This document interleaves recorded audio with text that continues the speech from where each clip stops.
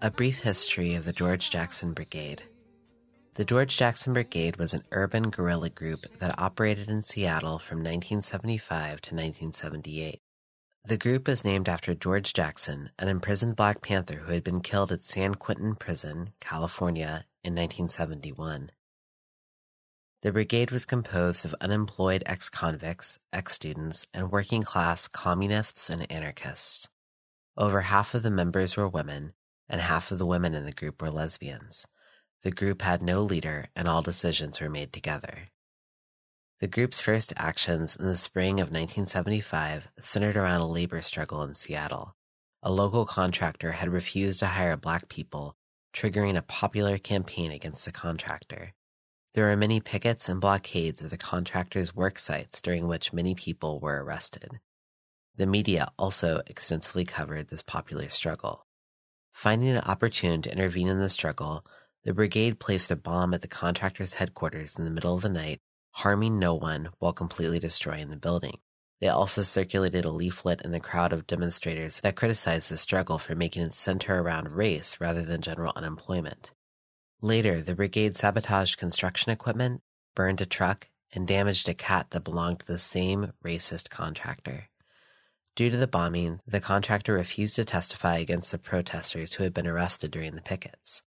The brigade did not claim these actions, not wanting to detract from the struggle or have their actions be labeled terrorism.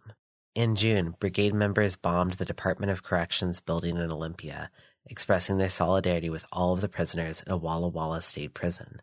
This was the first time that the brigade claimed an action by issuing a communique to the media and the public. In August, they then bombed the FBI office in Tacoma and the Bureau of Indian Affairs in Everett on the same day. This was done in retaliation for the suppression of the American Indian movement by the FBI and BIA. These bombings went unclaimed. By the end of the summer, after 3 successful actions, brigade members were joyous and hopeful. All of their actions had been carefully planned and executed, harming no one and resonating with the public. With the brigade, Seattle had joined the armed international struggle against capitalism. It seemed as if the summer of 1975 was to mark the beginning of a new offensive. But life is chaotic, filled with traps, and always eager to test the bold. One evening in September, a young man not affiliated with the brigade attempted to arm a bomb at the Capitol Hill Safeway. At the time, Safeway was far more corrupt and exploitative of immigrant farm workers than it is today, and had become a target for protests, pickets, and arson across the U.S. That night, the young man blew himself up while arming the bomb. Hearing the news of his death, the brigade immediately planned their revenge. Unlike their previous actions, their plans were rushed. A timed bomb was placed in a bag of dog food at the Capitol Hill Safeway, and members quickly telephoned in to the police and told them to evacuate the store. Hoping to make the George Jackson Brigade out to be monsters, the police did not call Safeway and have them evacuate the store. The bomb went off, causing minor injuries to several customers. This disaster plagued the hearts of the brigade members. The rest of the fall and winter of 1975 was spent locked in self-criticism. What was meant to reflect the general distrust and anger felt by the neighborhood towards the Safeway had instead harmed poor people from the same neighborhood. Their hasty planning was one factor that caused these injuries. It would not be until New Year's Day of 1976 that the brigade would act again. In attempting to practice self-criticism with their actions, they bombed the Safeway regional headquarters in Bellevue, harming no one. On the same night, the brigade bombed a city light substation that supplied power to the wealthy Laurelhurst neighborhood, completely destroying it. At the time, city light workers were on strike against the company, and they staged a picket around the ruins, fighting off the scab workers who City Light had paid to repair it. After the failure of the Capitol Hill bombing, the brigade found its actions supported and appreciated by working-class people. The group had struck 2 exploiters in one night, and the reasons why could not be any clearer. Unfortunately, one of the brigade members was to be murdered by the police 3 weeks later during a bank robbery in Tukwila. 2 other members of the group were captured during the robbery, while the rest of the brigade had to shoot their way out of the ambush. In March, while one of the prisoners was being taken to a doctor's appointment, the group attacked his police guards and freed him. In the process, a guard was shot and wounded. After the prisoner liberation, the group retreated into rural Oregon to regroup after their defeat. It would not be until 1977 that the group would rise again. but that is a different story. On March 10, 1976, members of the George Jackson Brigade liberated their comrade John Sherman from police custody. Sherman had been arrested along with Ed Mead during a bank robbery in Tukwila several weeks earlier. The police had attacked the brigade as they left the bank, shooting John Sherman in the jaw and ultimately killing Bruce Seidel. As the police put their captured comrades in the police cars, the brigade continued to fire on the police until finally making their escape. The brigade had nearly made off with $43,000, money that was desperately needed in order to continue to operate clandestinely. At that time, bank robberies were a common method used by guerrilla groups internationally to fund their activities. John Sherman was being taken from the Cook County Jail to Harborview Medical Center for a doctor's appointment when he was liberated by the brigade. During the liberation, the brigade shot the cop guarding Sherman and escaped. To claim this action, the brigade mailed a bullet from the same gun used at the bank robbery to the Seattle Post-Intelligencer on International Women's Day. They also sent the wiring from John Sherman's wounded mouth to a local radio station. After this, the brigade disappeared into rural Oregon, taking time to heal, mourn, and critically analyze their actions. The brigade had just lost two of its members. Ed Mead was in Walla Walla State Prison, and Bruce Seidel was dead. Both of these men had been lovers of other brigade members and had lived intensely and intimately with them for months. The wound that was in all of their hearts was deep as they settled into a slow, banal existence in the towns of rural Oregon. Many people in these towns helped them, some knowingly, others unknowingly. Liberating their friend had drained all of their meager resources, and the brigade was forced to learn a new level of self-reliance. While they were in hiding, a grand jury was convened, and many leftists and militants in Seattle were called in to testify about what they knew of the George Jackson Brigade. While still in hiding, the group mailed a handwriting sample to the media in order to clear the name of a woman whom the authorities said had signed one of the brigade's communiques. Some leftists cooperated with the grand jury, others refused and were jailed, and the entire Seattle left was put under intense repression for months. In the midst of the repression, the FBI framed and imprisoned an anti-prison activist by paying a junkie to say that the activist had participated in brigade action. The FBI later gave the junkie a new identity. During this time, Ed Mead was sentenced to multiple life sentences for his involvement with the brigade. Despite the repression, the grand jury was eventually defeated, having come up with nothing and being legally required to dissolve. Knowing that they had to continue taking action, brigade members began to assemble tools and equipment. Soon they launched a new robbery campaign to raise funds for their next offensive. After coming up with $25,000, while also using false checks to purchase food and other necessities, the group left rural Oregon and returned to the Seattle area. Once there, they settled into a clandestine routine and began to plan for their next attack against the global capitalist system. On May 12, 1977, the brigade placed 2 bombs in 2 Rainier National Bank branches in Bellevue. This action was done to support the prison strike that had recently taken place inside Walla Walla State Prison. The strike had arisen in response to the lengthy sentences in isolation holes and the psychiatric behavior modification programs that were in practice at the prison. At the time, it was the longest prison strike in Washington state. When the strike had ended, there had been assurances from the Department of Corrections that the barbaric practices at the prison would stop. Over time, many people saw that the assurances had been empty, with very little changing in the prison. The brigade bombed the Bellevue Bank branches because of the bank's financial ties to the Seattle Times newspaper. The paper had been printing articles that condemned and demonized the prisoner strike. This is how the second offensive of the George Jackson Brigade began in the summer of 1977. With the memories of their fallen and captured comrades still in their hearts, the group pressed on in their efforts. After their bombing of 2 Rainier National Bank branches, the next action of the brigade was to acquire more money. Obviously, living a clandestine life did not permit them to earn money slowly, and large sums were necessary to rent houses, build bombs, drive cars, and buy food.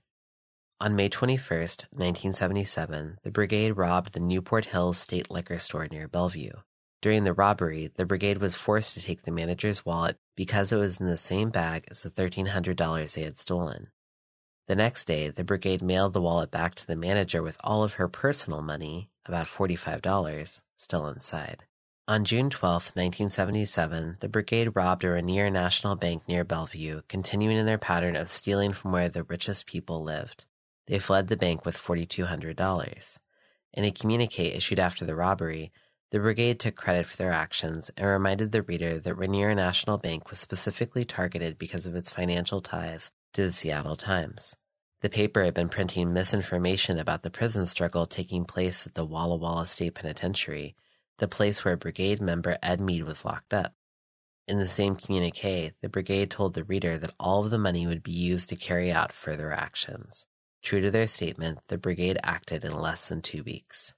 Unfortunately, chaos got the best of the Brigade during the action. On July 3rd, the night before the nationalist orgy of Independence Day, the Brigade drove down to Olympia, where they placed a triple pipe bomb near an electrical transformer adjacent to the Capitol building. They called in a warning instructing the authorities to clear the area in half an hour. When half an hour passed and there had been no explosion, the police searched for the bomb, found it, and eventually defused it. In a communique explaining the intention of the planned attack, the Brigade said their bombing attempt had been for the prisoners in Walla Walla who were still being thrown into long periods of isolation. By August of that summer, the warden had been replaced and the prisoners taken out of solitary confinement. Fall was approaching when Rita Brown, dressed as a man, walked into an Old National Bank, handed the teller a note indicating she had a gun, and walked out with $1,100. 11 days later, on September 19th, again dressed in drag, she handed a note to a teller at a People's National Bank on 76th Avenue. The note read simply, "This is a holdup. I have a gun. The George Jackson Brigade." She walked out of the bank with $8,200, more money than the Brigade had ever stolen. With nearly $10,000, the Brigade planned its next campaign. Machinists from various auto workers' unions were on strike and picketing car dealerships. Brigade members joined the picket lines, had conversations, and decided that the rank-and-file unionists wouldn't disapprove of an attack on the dealerships. Their first bomb didn't go off, but on October 12th, they successfully detonated a bomb at the S.L. Savage car dealership. The Brigade made sure to clearly state in a communique that they were in no way connected with the unions and were acting independently. 3 days later, the group bombed 2 vehicles at a Dodge dealership. 3 days after this, over 80 cars at a Ford dealership had their tires slashed by anonymous individuals, causing over $5,000 in damages. The Brigade was not responsible for this last action, so it is clear that the Brigade was correct in assuming that rank-and-file unionists supported clandestine sabotage. Meanwhile, in Germany, another urban guerrilla group called the Red Army Faction, RAF, caused an international scandal. In April of 1977, 3 members of the RAF were found guilty of murder and imprisoned. That September, elements of the RAF kidnapped Hans Martin Schleyer, the president of the Employers Association of the Federal Republic. Schleyer had been a member of the Nazi Party and the SS during World War II. As a respected businessman in post-war West Germany, Schleyer represented the hypocrisy, blindness, and unbroken fascism of German democracy. The RAF stated that they would not release Schleyer unless their comrades were freed from prison. The German government did not respond to these demands, and so on October 16th, a commando of Palestinian comrades hijacked a Lufthansa plane, saying they would only release their hostages in exchange for the RAF prisoners. The plane eventually landed in Somalia to refuel, where it was raided by German special forces. 3 of the hijackers were killed, and all of the hostages were freed. The next morning, the RAF prisoners were found dead in their cells. The authorities claimed that they had killed themselves, but it was commonly understood that the prisoners had been executed. Seeking revenge, the RAF drove Hans Martin Schleyer into the woods, shot him in the head, and told the media where they could find the dead Nazi. To express their international solidarity with the RAF, the Brigade bombed a Phil Smart Mercedes-Benz dealership in Bellevue on November 1st. The dealership was chosen because Schleyer was formerly president of Daimler-Benz, the manufacturer of Mercedes-Benz cars. 2 days after this action, the Brigade released its 40-page political statement, "The power of the people is the force of life," a text that details all of their exploits in their own words. Inspired by the actions of the RAF, the Brigade's next plan was to kidnap the director of the Department of Social and Health Services, the person who oversaw all Washington prisons. Their plans were underway when the unthinkable happened. Rita Brown was captured, the group fled Seattle, and fear began to dominate the group's minds. Those who truly rebel, who fight with all their hearts, always risk the most. They risk their lives, their loves, their liberty. And so it was that the small group of rebels was reduced down to 3. Janine Bertram, John Sherman, and Therese Coupez listened to a police scanner as the authorities captured their comrade Rita Brown on November 4th, 1977. They immediately fled their safe house in North Seattle and found their way to a new house on a hill overlooking Tacoma. In a communique issued after their comrade's capture, the brigade wrote, quote, "We learn 1,000 times more from defeat than we do from a victory. This is true, but only to the extent that we make it true in our practice. And so we will make it true because we love you, and we love freedom, and because we are a part of the masses of people, and a handful of sleazy capitalists and their lackeys are not a match for us. So take care of yourself and hold on. Victory is certain."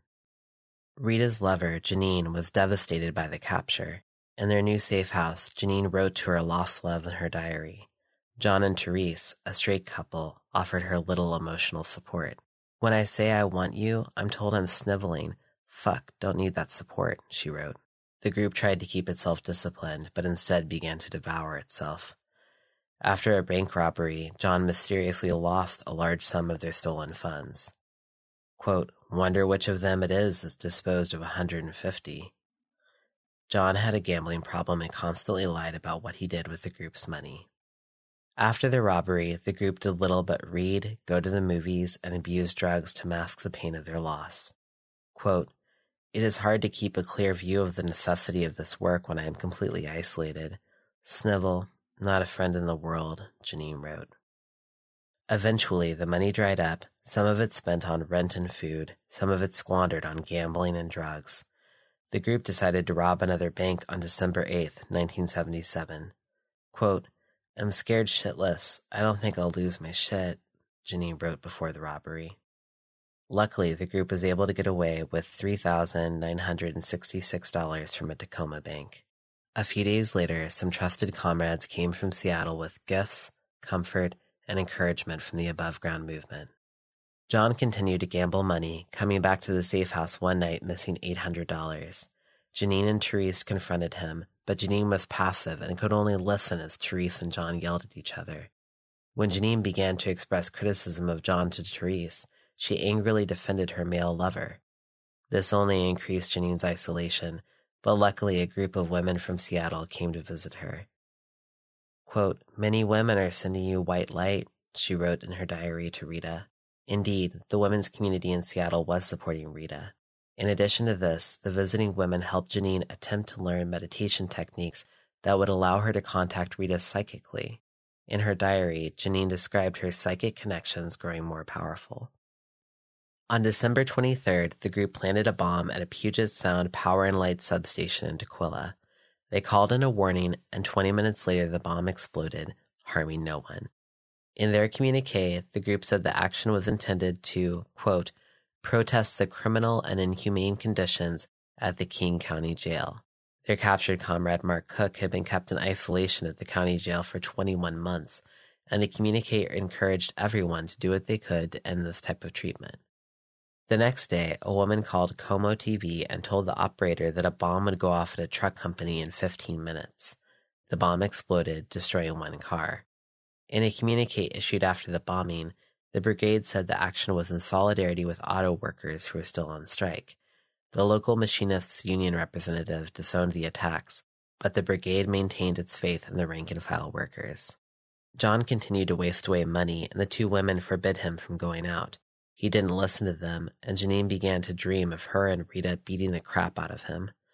With her group falling apart, Janine began to doubt the armed struggle, herself, and her dreams. After a random bank robber began shooting at police during a botched escape, was shot in the leg, and yet continued to fire until he was captured, Janine wrote, quote, "That takes courage or insanity." On January 10th, the brigade robbed another bank, making off with $2,518. On January 11th, Rita Brown pleaded guilty to her charges. This made Janine sad and confused. Quote, "It's good you said you're glad you did it, but people associate guilty with wrong." The group continued to disintegrate, unable even to play a board game without fighting. On January 20th, a group of above-ground comrades visited and brought Rita's full statement to the court. It refreshed and rejuvenated Janine to see that her lover was still defiant and strong. 1 month later, Rita Brown was sentenced to 25 years. After robbing a bank in University Place for $1,899, the Brigade received a communique from a group called the Coven. This was an above-ground group, and in their text they applauded some actions of the Brigade and criticized others. They encouraged more dialogue between the underground and the above ground, citing a lack of it in the group's actions. Both aspects of the struggle were necessary, but there needed to be more communication. The Brigade did not answer this communique immediately, but eventually invited some comrades to the house to begin to formulate a new strategy. Soon after this, the group was destroyed. Surrounded in their car, parked next to a burger joint, the three were captured by the FBI just as they were to rob a bank on March 21st, 1978. The group was only as strong as much as its members loved and trusted each other. Love broke comrades out of jail and propelled the group down the freeway after a bank robbery. Trust kept the group happy, motivated, and courageous. As soon as the group began to turn on itself, its days were numbered. I hate the capitalist system, and I'll tell you the reason why. It has caused me so much suffering and my dearest friends to die.